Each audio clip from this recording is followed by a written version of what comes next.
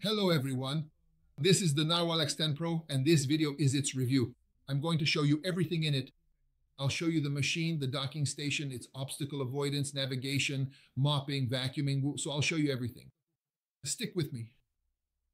Well, here we are again with a topic I love to talk about, robot vacuums, and not just any robot vacuum, but a Narwal.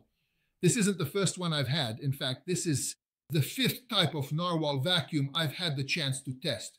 So you could say I've become something of a Narwal expert. In this video, you'll learn everything there is to know about this vacuum. We're not going to do an unboxing right now. There'll be a link up here where you can watch me unbox it. So let's dive right in. We'll start with the specs, then move on to the app, and finally, we'll see how the machine actually works. Specifications. Well, the Narwal X10 Pro is the new mid-range machine, and it comes with a surprisingly low price tag. Despite that, it got almost the same docking station as the high-end models, the Z series. So what does that mean exactly? It means this dock has both a clean and a dirty water tank. It also has a dust bag, which I'll show you. It's right here inside the housing. However, this vacuum, or rather this dock, doesn't have a detergent dispenser like the high-end Z series does. But the manufacturer says you can still add detergent to the clean water tank. You just have to be very careful that it's a non-foaming detergent. You can't use anything else.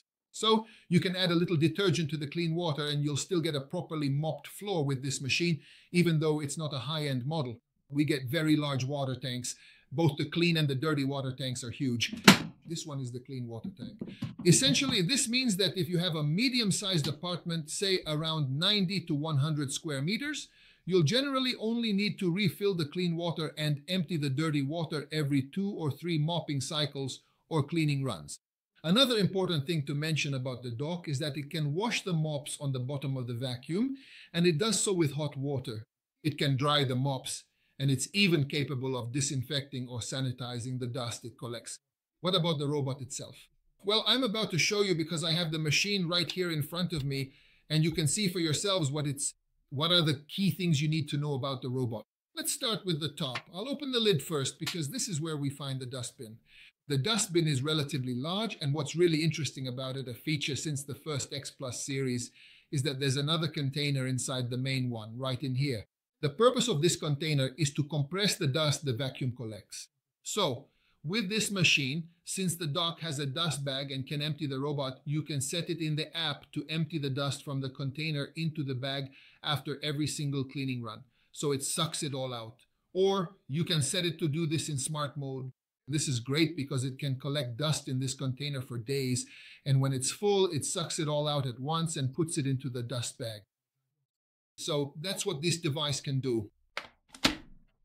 Let's flip it over and look at the bottom because that's where the more interesting things are. So on the bottom of the machine, we find some very important things. Let's start with the main brush, the roller brush, which is a pretty special feature for Narwal. You see, this is what's called a floating roller brush. Floating in this case means that the brush is only suspended on one side. On this side, it's not. If hair and fabric fibers get wrapped around it, they start to move down in this direction, unwind themselves, and go into this opening here where they're sucked into the dustbin. Even if something happens to get stuck on the brush, it will end up here at the end. You can simply grab it, pull it off, and throw it in the trash. So this roller brush is a really cool thing, and it's one of Narwal's great inventions that I really love about it. But of course, that's not the only interesting thing in here. We also find another brush, a side brush, which is again a very interesting mechanism as this side brush can change its shape. This means that these bristles can move, and the huge advantage of this is that hair and fabric fibers won't get tangled on it either, because if they start to wrap around it, the brush neatly retracts and the fibers just come right off. And of course, then there's the mopping, which is a huge advantage of this machine. Instead of the old drag the mop behind me solution, this one has rotating mops. These mops spin at 180 times per minute and scrub the floor as they press down on the floor with 8 newtons of force. So these really do scrub the floor. Another huge advantage of this vacuum is that it has inherited the mopping system from the high-end models, the Z series. What does this mean in practice? It means that this mop on this side here can extend outwards, and the vacuum can mop in places where older machines couldn't. You see, the side of the machine itself simply can't fit under the edge of a cabinet, for example. It can't navigate around chair legs in a way that it gets right up to them and mops precisely next to them. But with this solution and this mop, it can. The mop neatly slides out, allowing it to wipe the floor over a much larger area, a wider path than older solutions. What else can the machine do? Well, of course, it has sensors here in the front, here over there, and here on the side as well. The purpose of these sensors is to prevent it from falling down the stairs and to recognize carpets. The main purpose of this side sensor, of course, is to see objects that are next to the machine so it can avoid them.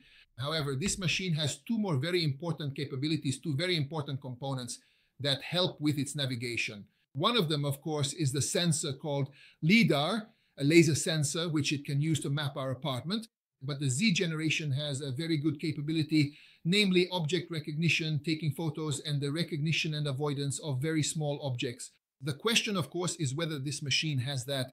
And well, obviously, since this isn't the Z generation, but the X, so not the high end, but the mid-range category, it received a different kind of sensing technology. And that is sensing with structured light. Sensing with structured light means that here at the front of the machine, we find a window, and inside the window, the machine projects infrared light onto objects. There's an optical sensor, which is likely some kind of camera, and it can detect this reflected light, or rather, it sees the light that the machine projected in front of itself. But what makes the light structured? The light is structured because it's not a simple light like you'd shine with a flashlight, but it projects some kind of pattern onto objects. This is usually some kind of grid pattern, but it could also be a dot matrix. So this is a solution that, well, obviously can't achieve the same precision as the Z generation, which has a laser and a dual camera. So it doesn't see those objects. It can't recognize objects in the same way that machine can. But in any case, this also promises to be a good solution. But of course, the test will reveal just how good it is. A few very important figures are still missing. Well, the suction power is what's essential, 11,000 pascals. And the battery capacity, and well, the fact that with this battery capacity, the vacuum can clean about 120 square meters in one go. So in any case, these are good specs and, well, very good mid-range specs. However, it's not just the hardware of this machine that's very good, not just its dock that's very good, not just the vacuum itself that's very good, but its application is also very good. And that's what I'm going to show you now. So the thing is, Narwal has a very, very good application, which in my opinion, easily competes with the Xiaomi application. And in fact, in some respects, I think it's even better. So this is a very nice looking application. It's very easy to use. It has an insane amount of settings, which can sometimes be a daunting task since you'll likely have to browse through all these settings to set everything up properly. But let's see what this application looks like. If we open it by tapping on the vacuum, the map immediately comes up. And here you can already see the map that I created of our own apartment. I've placed the furniture in it, the hallway cabinet, the TV stand, the dresser, the dining table, the coffee table, and the sofa. Those are the main things. We have a kitchen, a living room, and a hallway that I mapped with the vacuum. And, well, I tested the vacuum in these areas. It's definitely important to point out that with this machine, we find two main types of cleaning modes. We find two main cleaning modes. One is the normal manual setting. The other is the Freo mode, which is also in the machine's name. This is an incredibly good thing. I really, really like it. You see, Freo mode works by sensing the environment, sensing the amount of dirt, sensing what kind of floor, carpet, or other surface it needs to clean. And based on that, it sets everything completely automatically. The water amount, the cleaning intensity, how many times it needs to go back to a given area, how strongly it needs to vacuum. It dynamically changes the vacuuming strength. So it essentially sets everything for us. And this Freo mode, it really works great on these machines. It already worked great on the previous X Plus. It obviously works perfectly on the Z generation. And now I know it works great on this machine too. So if you don't want to mess around with the settings too much, just leave it on Freo mode and let the vacuum go and do its thing. After all, it's a robot. That's exactly why it's a robot, because it can do everything robotically on its own. But if you do not want that particular option, you can simply choose the straightforward manual mode instead of the Freo mode. And in manual mode, you are able to set, for example, when vacuuming, exactly how many times it should perform the operation, once, twice, or 3 times. Whether you want quiet mode, normal, strong, or super powerful, which is the strongest. And you can also set how densely it should cover a given area. So essentially, you can adjust the vacuuming intensity. But similarly, for the mop, you can set the mopping, the water amount in 3 levels, how many times it should pass over the area, and how densely it should pass over the area. It's very important that for mopping and vacuuming, you can choose between two types of options. Vacuum and mop, which means it vacuums and immediately mops in one go, or vacuum then mop, which means it goes around the apartment, vacuums everything, and then in a new cycle, it mops everything. I usually use this one. I think it's much more effective, much more efficient than when it vacuums and mops at the same time. Of course, obviously, besides this, there are tons and tons of settings. As I said, as you can see, I've already set up the furniture here, for example. You can set which room you want to mop and how many times you want to mop that specific room. You can set what furniture there is. Where there's a carpet, there's also a 3D map view, for example, which looks really cool. So there are all sorts of solutions in this device, in this application that you can fine-tune. Besides that, of course, here are all the settings. There's map management. We can manage 4 maps. In the base station settings, we can set the type of drying, what the default cleaning mode should be, and we can set how often the dock should empty the vacuum. So we have lots and lots of setting options. Perhaps the only thing that might be a bit of a pain for many of us or for you is that this application doesn't speak Hungarian. And well, the vacuum cleaner itself doesn't speak Hungarian either. It speaks English in a female or male voice, which you can select. By the way, you can, of course, integrate it into a smart home, since you can integrate the vacuum into the Amazon Alexa and Google Home applications. So ultimately, as a smart home device, it can be linked to all kinds of other operations. So there's no problem with it in that regard. I really, really like this application, and I think it's one of the greatest treasures in this device, precisely the application and the intelligence it has. Okay, well, we can move on from this then. Now you know what the machine can do. You've seen the application, you've gotten to know the dock, and you've gotten to know the vacuum cleaner. The next part is about the cleaning quality and how the machine navigates, how it sees its environment. Well, I have good news and bad news here. The situation is that, unfortunately, this structured light thing, so it was predictable that it wouldn't be as good as the Z generation, since that one has an extra laser and 2 cameras that create a 3D image of objects, while this one only has this structured light. Despite this, it actually works quite well because it sees relatively small and flat objects well. It can go around them. It doesn't run them over. For instance, I put a remote control in front of it, and it didn't see the remote as a threshold, for example, and didn't try to go over it. Instead, it saw that there was an object there and nicely went around it. With larger objects, again, there was no problem. I put down an apple, a child's shoe, and the box, and it nicely avoided them. It bumped into the box just a tiny bit, for example, but it has a collision sensor on the front, so it only touched it very lightly. This means it won't damage chair legs or furniture legs by crashing hard into everything. It went around everything beautifully, staying barely a centimeter away from it all. It went around the apple so delicately that the side of the machine almost touched the apple the whole way. So that was perfect. The only thing that wasn't perfect was the phone charging cable. Despite the fact that I didn't just leave it spread out on the floor, but I even coiled it up a bit so it would be more visible. Unfortunately, the machine didn't notice the charging cable, and on several occasions it ate it, meaning it ran over it, the brush wound it up, and it got stuck. So in this respect, this machine is definitely worse than the Z generation because it doesn't cope so well with these charging cables. What was the cleaning like? Well, to put it mildly, I put it through extreme tests because I scattered a huge amount of flour, rice, and cat food for the vacuuming test. And this, well, I won't say on the first try, but let's say on the 3rd try, it was able to suck up this amount and get it into the dust bag when it returned to the dock. So the vacuuming test was perfect in that regard. The big question is what the machine can do without detergent dispensing, because I deliberately tried it without adding any detergent and mopped the kitchen with just water. For this, I spilled a brutal amount of ketchup in the kitchen, and it actually managed to handle it for the most part. And by for the most part, I mean that it essentially mopped the entire kitchen with no visible trace of the ketchup left. But since I spilled an insane amount of ketchup, a little bit of it did remain on the mop, and a very, very fine film-like layer was left on the floor. And when it dried, you could feel a very slight stickiness in the kitchen.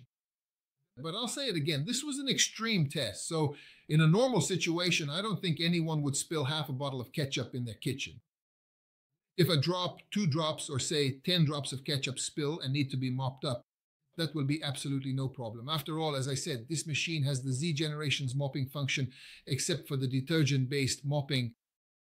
But if you put detergent into the clean water tank, a non-foaming detergent, then you'll likely get the same mopping system with detergent and all as the Z generation has.